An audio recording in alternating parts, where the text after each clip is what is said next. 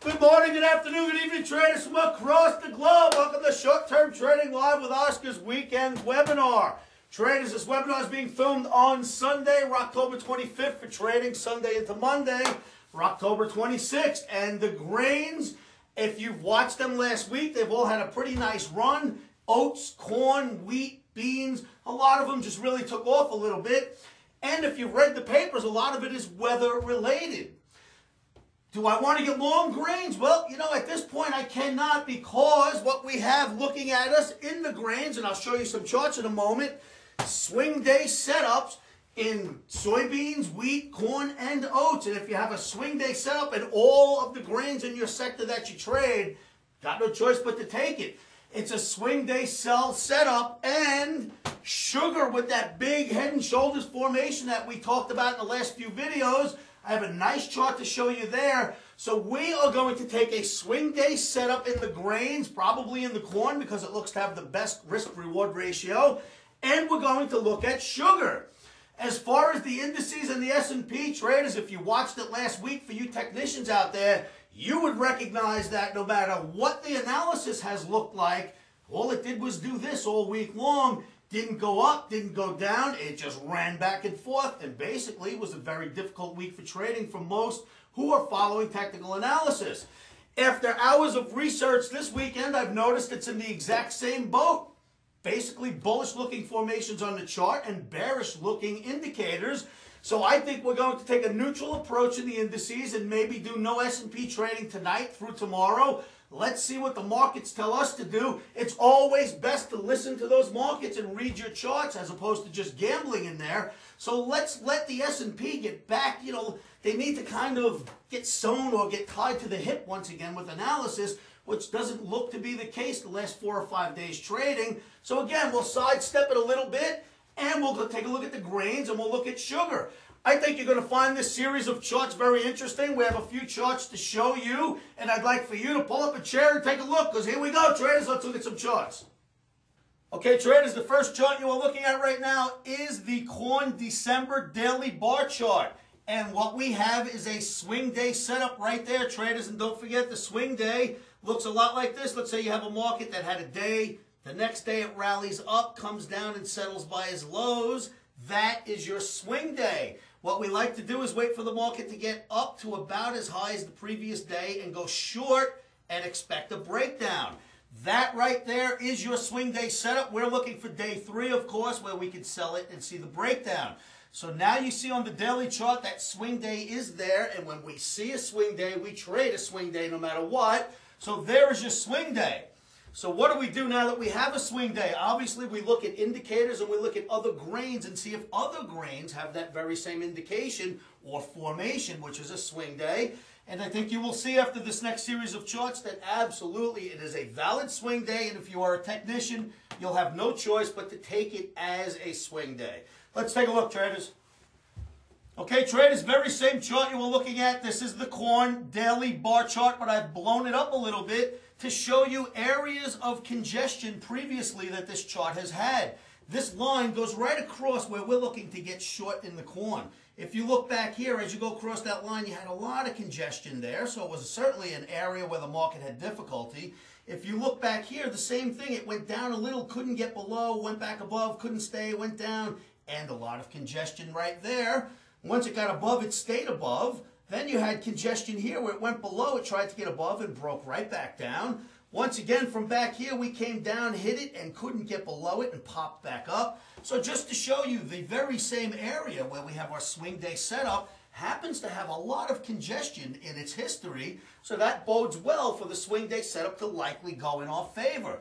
So remember, right around where we're going to sell it, if you look back in your daily chart, you will see some congestion areas. Look for yourself. Now let's pull some indicators around the corn market and see if the indicators do not agree with this bearish swing day formation. Okay, traders, once again, the corn market, December daily bar, but this is the CCI or Commodity Channel Index indicator. Clearly, as you can see in this box, it is pointing south right now. If it were bullish, it'd be pointing up. So we have a bearish formation, which is that swing day setup. And now we're starting to look at indicators, and right off the bat, the CCI is pointing lower. Let's look at a few more indicators here. Okay, traders, once again, sticking with corn December daily bar, you have the WADX average daily indicator here. It's average directional movement. And when the green, which is called the positive, is pointing down, as it is now, and when the red is pointing up, that is another bearish indication. So indicators are absolutely stacking up towards the corn, rallying somewhat, and then breaking back down. Don't forget, traders, we're looking at the technicals. There is weather-related information out there called fundamentals. Weather changes very, very quickly, whereas the technical analysis usually will follow in trend. So the weather could change tomorrow, and we'll see. But for now, we are technicians. We use technical analysis, and we will go from the charts to take this trade. So you've seen a couple of indicators. We have a couple of more to show you so that you'll realize not only did we look at a few, we looked at very many indicators and found all of them pointing lower or bearish for Monday's trading. Let's look at another indicator. Okay, traders, once again, with the corn December, you are looking at slow stochastics, the stochastic oscillator. And right now we have this turn up and turn back down. Percent K and percent D have crossed one another. Once again, bearish, and you're up above the 80 mark, which is considered overbought.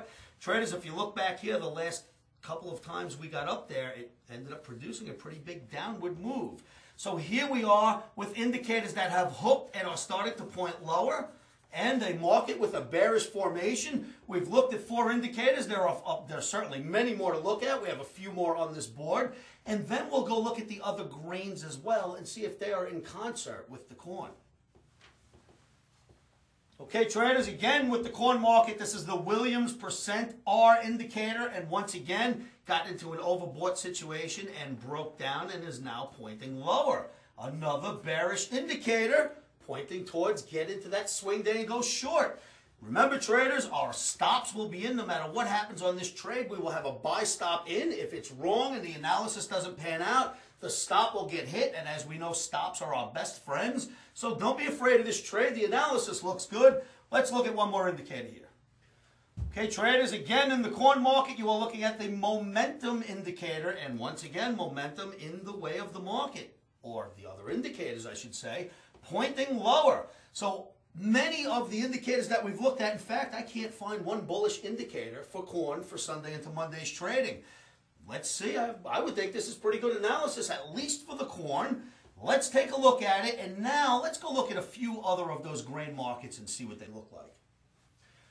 Okay, traders, we are looking at December wheat daily bar and swing day setup, just like the one I had drawn for you on that first chart, and it looks just like corn, and its indicators are pointing lower. Swing day setup in the wheat, if you don't recognize it, right here you have your first day. Second day the market rallied, came all the way back down and settled by its lows. That is your swing day setup. So wheat has a swing day setup. Let's pull another one and look right behind here. We have soybeans. Look at the swing day setup in soybeans. Now that one's a little tricky because in order to take that swing day, your risk is greater than your reward. So we will not trade the soybean swing day, but there is one there for you to see. So we had it in corn, we have it in wheat, we have it in soybeans. Let's look at another market. Oats, of all things, look at this outside reversal and swing day setup in oats.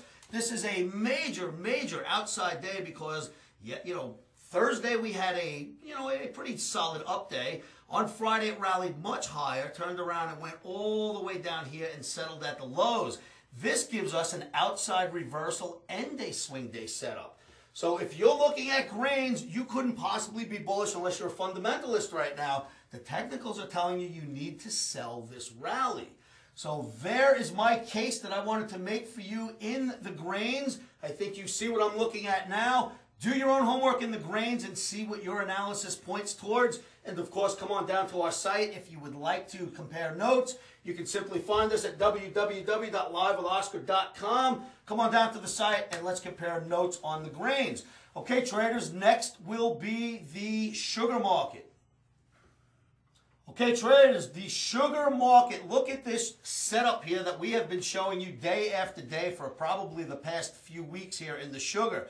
This is the March 10 contract.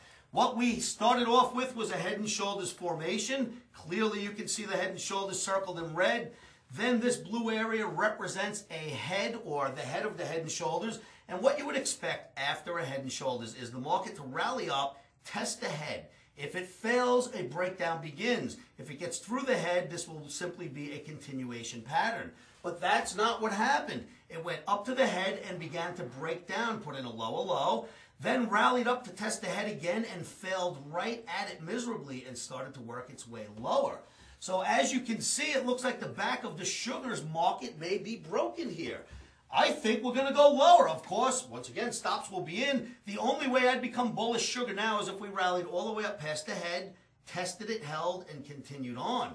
Barring that, we are bearish now in the sugar market, and I think you will see that the indicators are as well. I don't want to bore you with 1,000 indicators, so we'll just look at one on the sugar market so that you can see, like the corn, indicators are pointing lower.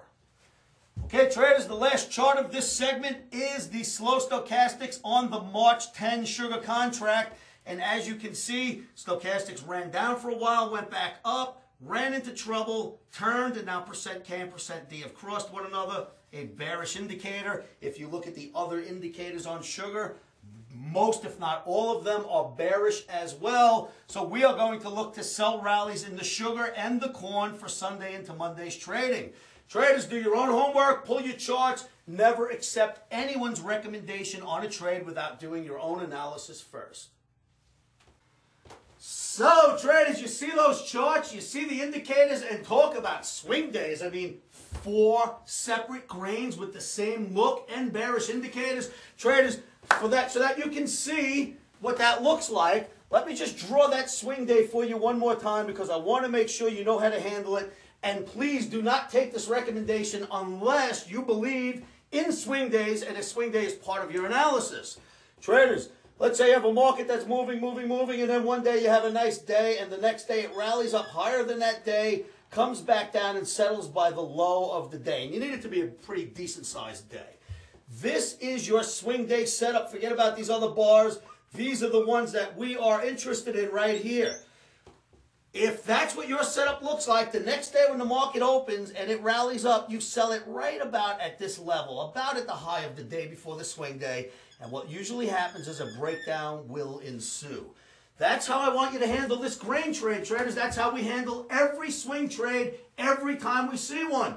Will it work every time? Of course not, because technical analysis couldn't possibly work every time you use it. But I can say this, you've watched, I don't know, 508 of my YouTube videos. Some of you have watched them all. Some of you nuts have watched every one of them. And in those videos, you've probably seen me do 100 swing days. Probably 90 of them worked. So the odds are really good, and all we can do is get the odds in our favor. That's what trading is all about. Find a formation or a technique that works, that brings the odds into your favor, and repeat it constantly. Well, that's what a swing day is. So put the odds in your favor and take that swing day trade. Take a look at the grain charts, traders. I'm sure you'll see what I'm talking about.